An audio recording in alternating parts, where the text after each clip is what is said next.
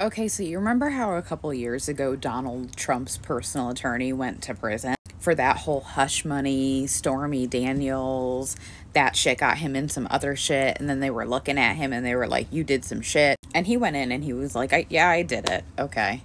And he rolled on Donald Trump. Well, those hush money payments are coming back to bite him in the ass. Prosecutors signal criminal charges for Trump are very likely.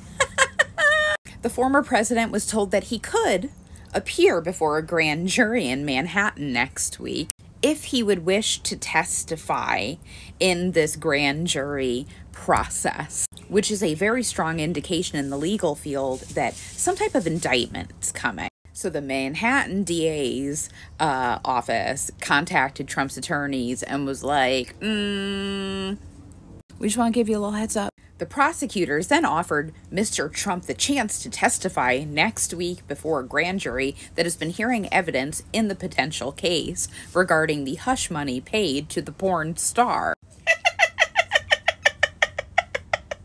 It's going to be Stormy Daniels and the mushroom in the hotel room with the hush money.